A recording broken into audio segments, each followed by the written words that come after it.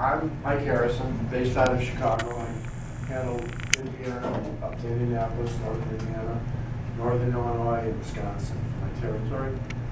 And I basically cover customers, user customers, OEM customers, and distributors. Brian is from Round Rock, Texas, which is just outside of Austin. He's our application engineer for the drives group. And he's also part of the tech support. We have a tech support line that we're talking about, toll-free number. If you got any questions on drives, call Brian.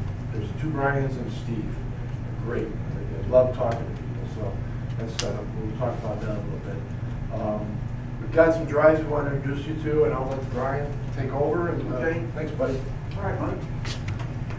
Yes, I just wanted to tell you, my name's Brian Macomber, drive application engineer. I'm on my 10th year at TECO Westinghouse. My background prior to that, I was with Rockwell Automation, Reliance Electric. I had another 18 years there, so I've been in the world of drives for quite a while here. So, and I've done everything from like systems to servos to simple drives and the routes, and been out on site and seen a lot of applications. So that just gives you a little idea of the experience, the application support I have. But what I'm going to talk about some new products and we'll then get into some existing product. But there is a new product that I really want to focus on today, and it's called the EQ7 drive. And one of the keys to it is it's going to be a product that 1 to 1,000 horsepower. So if you want to drive to standardize on and you have some needs, and regardless of the size, you can go with this drive here. A couple of things this picture points out is that you've got a keypad on board that has an LED. This is an LCD screen which happens to be displayed in a graphics mode that you can look at for like speed, amps, and torque, but you can also look at it and get data, read numbers off it, read information. So it's a pretty informative screen. So that's a couple of things that I want to point out on this slide here. A couple of things about it. This is a new drive for us. We released it in February officially. We had another product very similar that you may or may not have experienced called the EQ5 drive. We are replacing that with this drive. It extends a little more in frequency. It has a few more capabilities as far as software and hardware. Anything that if you did use the EQ5, anything you had, any application you had for that would work with the EQ7.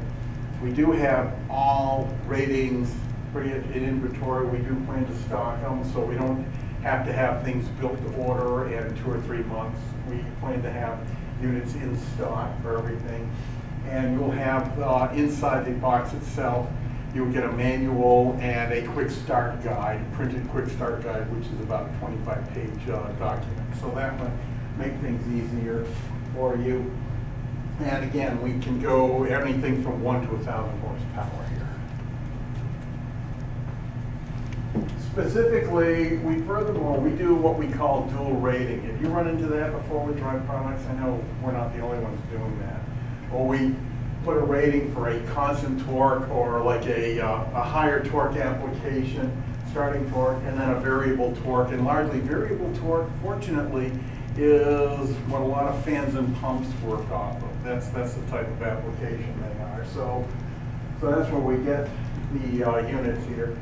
It does have some other capabilities, the ability for dynamic torque control, so that if you have a very hard starting load, or let's say something that's higher inertia and you need that extra kick to get it moving, we can set that up that way. If you have applications that for some reason have feedback, or you need some sort of high current response, we have modes that will solve those applications well. I don't believe that if you're doing things in like climate or temperature control, you're going to run into that very often. But we are, of course, with TECO Westinghouse, we are trying to look at the larger world of control, both industrial and commercial and climate. So that's part of where we're marketing this. But the important thing, the thing we think is a strong point on this drive, is that we do have the combination LED and LCD key on the keypad itself. Plus, it's a removable keypad for remote mounting And once you remote mount that keypad, you can put that in an EMA4 environment because the inside of it where you mount is gasketed so that you can seal it, keep it sealed from water. A couple of other features on the keypad. One is that there's a quick start menu on board, so that hits about the 15 to 20 important parameters for basic setup and get running, and that would be whether you want to operate remotely or locally, your maximum, minimum speeds, your acceleration, deceleration rates, questions about the applied motor you have with the drive. So we've got that capability. You can just step through parameter by parameter on board.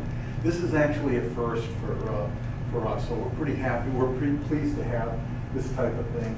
And also, the keypad itself can upload and download saved stored configurations. So if you have 4 drives that all need to be configured the same way, you can do the first drive with a configuration and then take that keypad and go down the line, drive to drive to drive, and just quickly download. That'll make life easier for faster setup. We also have the ability on the keypad to if you have it set up and it's working, but you need to look at something and you want to take over local control, we have one push button that does it for you. That allows you to just work on the keypad and keep an eye on things. And then once you're done with your testing or your diagnostics and you're happy, you can send it back over to the remote control way to operate. Yeah, one point I want to make out is the horsepower range from 230 to 460 volt. We have a stock off-the-shelf motor to complement up to 800 horsepower down to fractional. So if you need a motor, we can package up the motor with the drive, ship it as a package, and get a 3-year warranty for the customers. So they're pretty happy about that option. Yes, sir. You got grounding rings on your motors. Do you guys supply the grounding rings on your motors? Or are they special order, or do you? We have Aegis standard stock. ship them? Aegis, we can modify and put them on. We do that all the time. Down the road later this year, and I think most manufacturers are going to do this, they're going to add it to all the motors as standard because of the way the drives are going in the future. But yes, we can add them, and it takes a couple days, and it's no problem. But stock, we do need to order them with grounding rings. We can get it out quickly. Yep. Yeah, you have to specify grounding rings. That's grounding rings. We'll put them on for you. Okay. And you're inside, you mount them inside? Yep.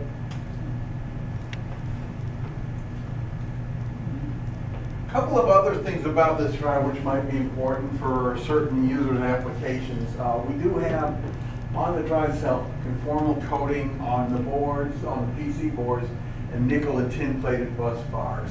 This gets important for the corrosion resistance, particularly in the case of sulfur and sulfur compounds in the air, and which you'll might find around wastewater applications. I don't know if you do anything around wastewater or water treatment areas, but if you have an environment that has the sulfur in the air, then this is an advantage here, and it'll be a key feature when we go to promote it to our wastewater customers. We've got a couple of other things, dynamic braking transistors, and this is to prevent the drive from the motor from overhauling and turning into a generator. Again, I don't think you're going to run into this very often in HVAC applications. The one exception is every now and then you have a supply fan and an induced draft fan and a forced return fan, and sometimes one can overhaul the other. We've run into that in the past. You ever run into that situation? You have supply air and return air? You've probably never seen, yeah, there's a potential there. So it's nice to know that you have something that will respond to that.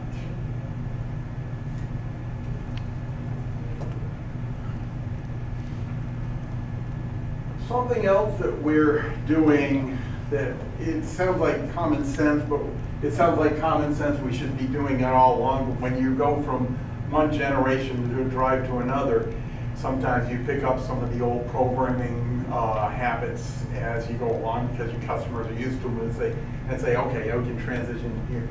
But for this drive, we've taken the parameters just by their function. So basic parameters would be your maximum minimum speed, your how fast you want to accel or decel, whether you want to just go to a